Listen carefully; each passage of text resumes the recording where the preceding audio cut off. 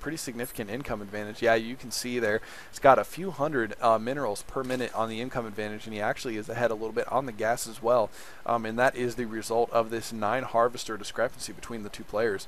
But meanwhile, there is a lot of zealots moving out here. We've got about 10 zealots moving across the map, and you can see that the charge upgrade has finished, so that will give him a very quick surround, not only on the hydras but also on these spine crawlers. The key to taking those down quickly with these zealots is getting a good surround on it, and that is exactly what that charge ability allows you to do. So we'll see if he's able to break this front entrance with these zealots. No, he's going to back off because there is 2 spine crawlers and all those hydralisks there. I'm not sure exactly why he's backing off, because those zealots are very strong against the against these hydralisks. So especially with that charge upgrade, they would actually be in pretty good shape, I got to think, because he outnumbers the hydralisks, and then there's only 2 spine crawlers. So but apparently he is going to wait outside of the base right now, and the Zerg player is actually producing 8 more hydralisks. So the window of opportunity for this attack is going to dwindle away here pretty quickly, although 5 more zealots coming into play for the Protoss player. So he is once again sticking with this straight zealot strategy, and more zealots continuing to warp in. He would actually be pretty well advised to get some kind of a proxy pylon up here so he can just warp them in rather than having to run them all the way across the map. But apparently deciding that is not what he wants to do.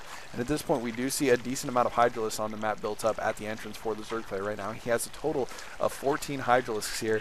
And I'm not sure if he's got any more in his base. No, it looks like that 14 is all of his hydralisks, but he does not have any roaches or zerglings to back this army up. He is strictly using hydralisks, so we'll see if this strategy pays off for him against these zealots.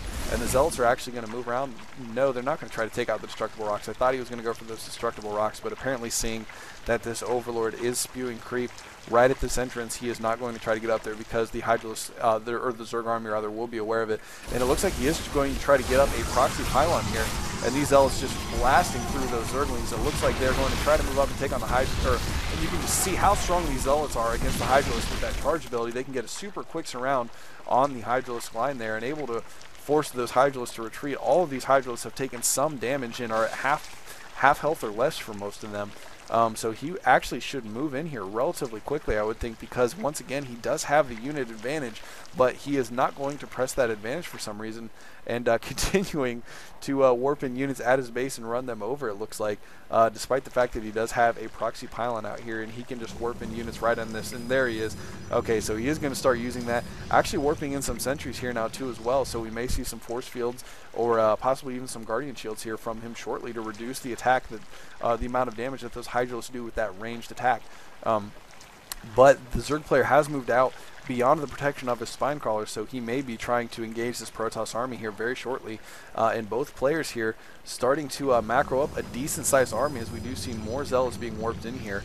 So this very, very heavy zealot army is going to be a pretty good counter for the mass hydras that we see from the Zerg player right now. A few Zerglings in the back, but it looks like they are not going to be on the front lines doing any damage.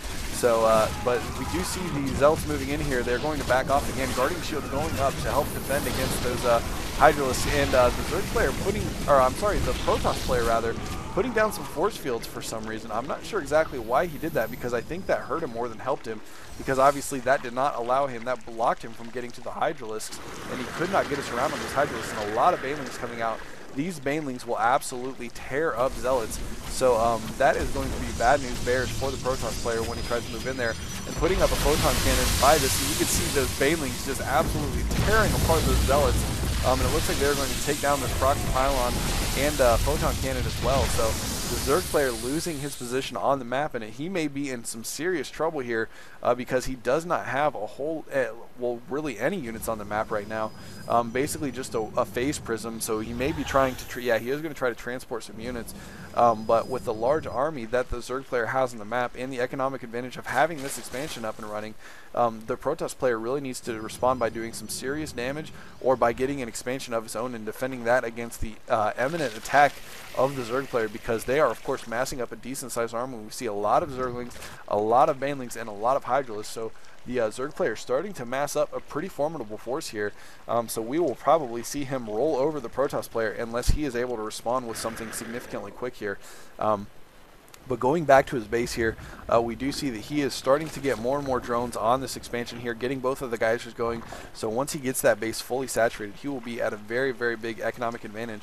Although, as you can see right now, the reserve player has a lot of excess minerals right now, not really utilizing them. I'm not sure if he's trying to get more gas so that he can get some higher tier units, but at this point, just getting mass Zerglings with this speed upgrade would actually be probably enough to deal with what the Protoss player has, because he only has a few stalkers in his base right now, and up until now he's been going mass zealots, which of course if you get enough Zerglings you can take on zealots. It's just not as cost effective as some of the other units that are available to the Zerg, but of course there are no zealots on the map right now. I'm sorry, there are 4 zealots on the map, they're just not in his base currently. Looks like he's trying to do some harassment with them, which that did not last very long. As you can see already, those zealots are dead, and those hydralisks were able to come up and clean up that phase prism and the zealots that were on the attack. And most of the drones here being safe for the Zerg player, so he is going to continue to mine here, although he probably has a dip in his economic, his income here, you can see went down slightly because he did have to pull his drones off the line here to keep them safe. He does not have a second base going up yet, but the Protoss player still has not expanded, so at this point the Zerg player should be in pretty good shape, provided that he does not do something to completely blow the advantage that he has right now. But looking at the Protoss player's base, he is getting another phase prism here, and he is researching the blink technology for his stalkers, which can be very useful against the ranged units. But the problem with blink is that if you're facing against a bunch of speedlings and banelings like you have here, that blink will only get you so far, because those units are so fast. When you blink, that buys you like a split second, but with how quick those units are, they can get caught up to your stalkers before that blink timer renews, which basically means that you're only buying yourself a very small amount of time, and at which point in time you're going to lose a lot of your units to these banelings and zerglings. But we'll see how this plays out. It looks like the Zerg player is going to move out across the map now, so we could see a battle here very, very shortly. A decent amount of stalkers and sentries starting to build up here, but I don't know if this is going to be enough to defend against all these banelings. And what looks like the Zerg player is going to move up here with these banelings, going straight for all these buildings. And oh, the pylon goes down in one of the gateways, 2 of the gateways, 3 of the gateways. Only 1 gateway left, and this is being powered over here, but it is very low on HP. If the Zerg player focuses that down, there will be no production capability. Yeah, and that goes down right now. So as of this moment, there is absolutely no way for the Protoss player to get more units on the field other than the abilities that he has from his robotics facility. And it looks like this game is going to be over, going to the Zerg player, Crazyjeff. Crazyjeff able to take out the whole production capability with those banelings and zerglings that he had at the front of his base. And for whatever reason, Handlebar has not yet GG'd.